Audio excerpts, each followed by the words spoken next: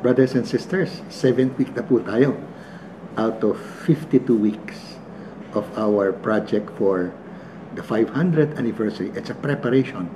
Ang ating pong aim is to be grateful to the Catholic faith, but we have to pass it on to the next generation. So, isa lang po ang focus ng ating project. Sana mabuo ng mabuti ang pamilya as a Christian family. Maipasa uli sa mga kabataan at hopefully itong inyong mga anak ngayon ay maipasa nila sa inyong mga apo one day. O kayo mismo kayo nagpapasa sa inyong mga apo. Baka kasali sila sa gantong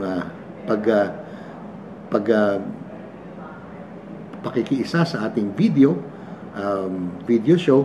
So sana gamitin nyo for the families of your children. So as usual po, we always use the Word of God as our parang guide, light. Ito po ang reference ng ating pag-uusap tungkol sa buhay pamilya. Pakinggan po natin. It comes from the book of Genesis, chapter 4. The man had relations with his wife Eve, and she conceived and bore Cain, saying, I have produced a man with the help of the Lord. Next, she bore his brother Abel. Abel became a keeper of flocks, and Cain a tiller of the soil. In the course of time, Cain brought an offering to the Lord from the fruit of the soil, while Abel, for his part, brought one of the best firstlings of his flock. The Lord looked with favor on Abel and his offering, but on Cain and his offering he did not. Cain greatly resented this and was crestfallen. So the Lord said to Cain, Why are you so resentful and crestfallen? If you do well, you can hold up your head, but if not, sin is a demon lurking at the door. His urge is toward you, yet you can be his master. Cain said to his brother Abel, Let us go out in the field.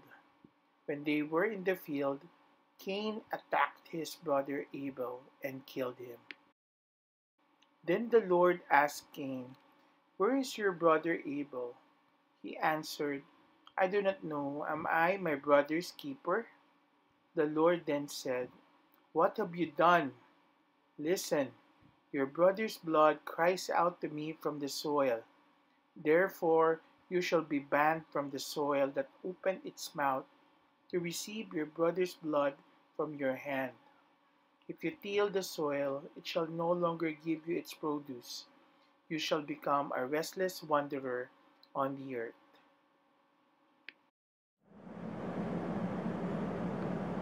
Mga kapatid, baka kayo nabibigla. Pupunta tayo sa unang libro ng ating Biblia, Genesis chapter 4. And I must say, the first tragedy. Tama ba? Imagine po, mga kapatid, ang mismong kapatid niya ang pumatay sa kanya. Si Cain po ang pumatay sa mismo niyang kapatid, kadugo. Hindi kaya merong gustong sabihin ang salita ng Diyos sa 4th chapter of the first book of the Bible? Ano kaya yon? Meron pong relasyon. Ang pagkakasala ni Adan at ni Eva, ang kanilang mga magulang ni Cain at Abel, sa nangyari sa magkapatid. There is a generational sin. May naipapasa po pag masama po ang ugali. At ano tong kasalanan ni Adam and Eve? Avarice, greed. They were so delighted of the fruit, nakalimutan po nila ang utos ng Diyos. Pero iba po ang kasalanan ng magkapatid, ni Cain sa kanyang kapatid. Ano? Envy, jealousy. Pero mas higit po ang gustong ituro ng Biblia, nakamamatay ang kasalanan. I've searched for Ano kaya ang sentiment ni Adam and Eve? Noong nakita nilang walang buhay ang kanilang bunsong anak na si Abel, wala pong sinabi ang Biblia. Pero nung kinugol namin, ano ang murder of Abel? Anong sentiments ng unang magulang? I-google din niyo po. Ang dami pong paintings. At halos ito po ay parang huwaran, modelo ng mga iba't ibang pamamaraan na ipinakita sa sining po ng artes, paano ang kamatayan ng anak na si Jesucristo ay naramdaman ng kanyang inang si Maria. Tingnan niyo po, para pong lapyata ni Michelangelo. So, kadikit po ng kabutihan ng mga magulang at pwedeng magkaroon ng modelo kabutihan ang mga kabataan. Last week po natin na pag-usapan. The opposite po.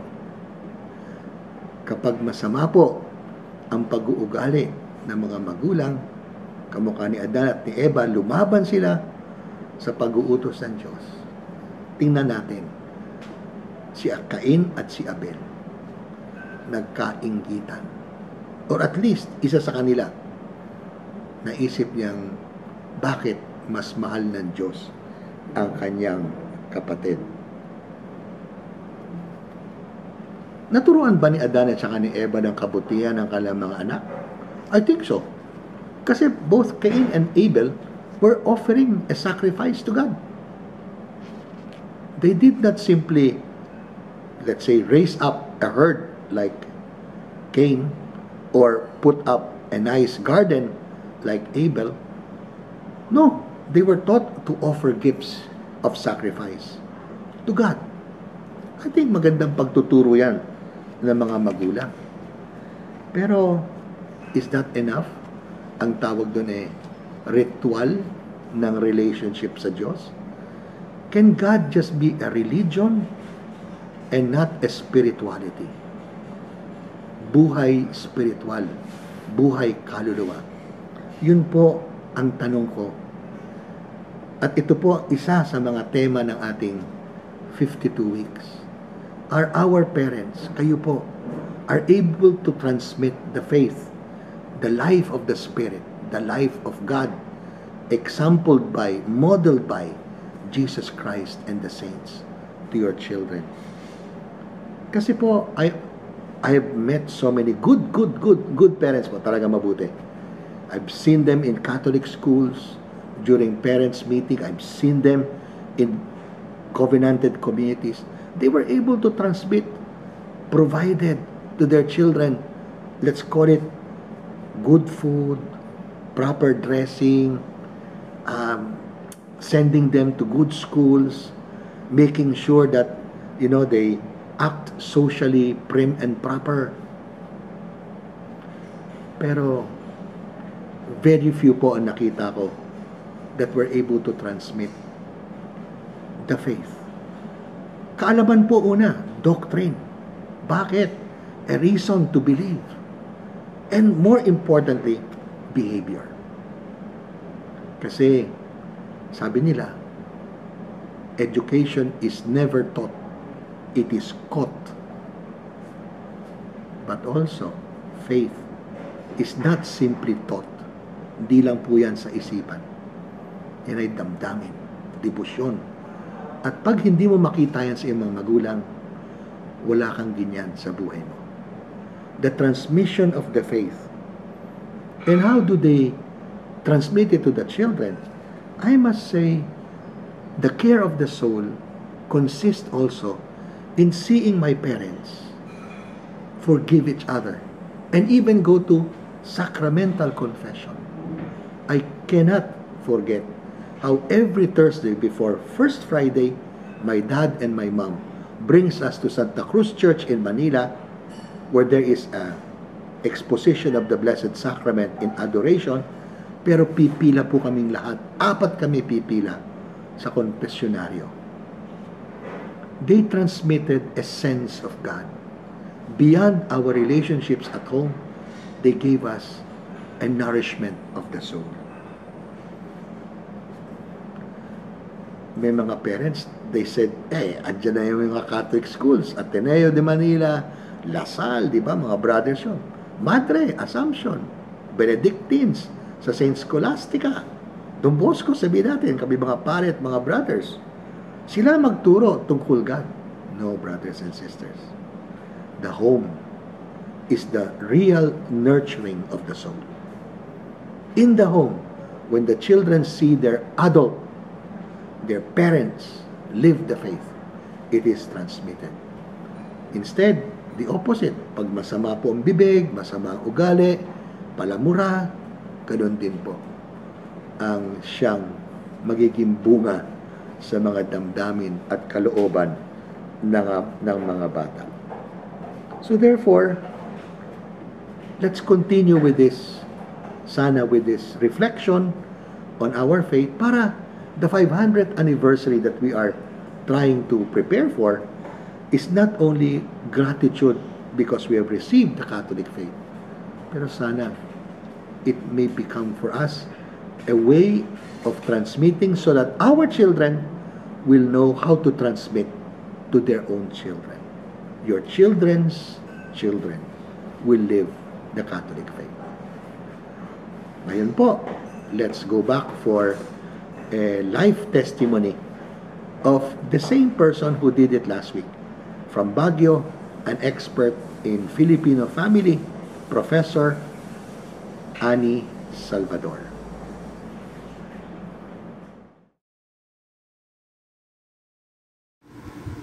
One beautiful afternoon, I was having a conversation with a good friend. 2 decades ago, they had migrated to North America in the hopes of giving their 2 young daughters a better life. Over pastries and coffee, as we played catch up with each other's lives, she became very sad. My older daughter is away, constantly traveling with her boyfriend. They want to see as much of the world as they can. The younger one lives near us, also with her boyfriend. I kept my face expressionless, not wanting her to think I was judging. I know we never wanted things to go this way. You know me, we raised them in our Catholic faith. Of course, we discouraged them from moving in with their boyfriends. Oh, the fire discussions we had. But they went ahead. We couldn't stop them. Was it a mistake to bring them here, where the lifestyle is so different, so modern? Is this the price of wanting them to have better opportunities? I held her hand, shaking my head. So we accepted their decisions. We stay in touch. My love for them is still there. It's just more painful. She released a deep sigh and shrugged. What else to do? Itatakwil ko ba? Among the many duties we have as parents is to foster our children's moral and faith education. Yes, in addition to housing, feeding, clothing, and schooling them, on top of providing them with a safe and organized environment, we are bound to give them affection, companionship, understanding, and the benefit of moral guidance, self-discipline, and religious instruction. Even without the 1987 Family Code's legal instruction, from which that is quoted, we are morally bound by natural law itself. This moral and faith education is delivered through socialization, a sociological term for the process of acquiring and internalizing the norms, attitudes, and values of society. Considering that the family is a person's first, closest, greatest, longest, and most influential social group, it makes complete sense that parents are in the best position to socialize a child. While our children are young and we have them with us, it's logically the window for this. Socialization can go by word. We keep communication lines open. We engage in regular meaningful conversation. We inquire about their schoolwork, their friends, the experiences, and their favorites. We take advantage of teaching moments. We share our values and beliefs. And yes, we give them lectures. Socialization can also go by deed. And because our children watch us more than they listen to us, especially by deed. What they hear is nowhere as powerful as what they see, whether or not we intend it. As far as societies go, our country is perhaps one of those where children stay with their parents the longest moving out. This means that we have much time to socialize with them, to groom them into the decent adults, to apprentice them in responsibility, to build their internal fiber, to inform their conscience, and then we let them go. Our purpose, in essence, is to grow adults and release them into their own lives. Adulthood, in many ways, is a separation between parent and offspring. It needs to be in every sense of the word, but it needs to be where it matters. Decision making, accountability, adult relationships, financial independence, faith and values, all by personal decision and not by default. This can be heartbreaking, but it is necessary. From being parent-child, where one is essentially leader, teacher, superior, and the other follower, student, and subordinate, the dynamic needs to shift towards an I-thou relationship. In many ways, we need to stand outside them in the face of their free will, much like the way God stands outside of us in our own power to choose. Even if we dislike it, even if we disagree, even if it paralyzes us in fear, we need to let them go, but not completely.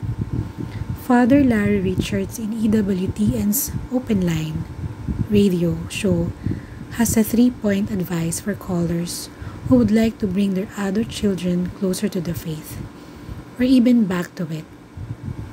First, he says to pray for them. No matter how distant a beloved child has gone, we can keep them in our thanksgiving and our supplications as long as we want.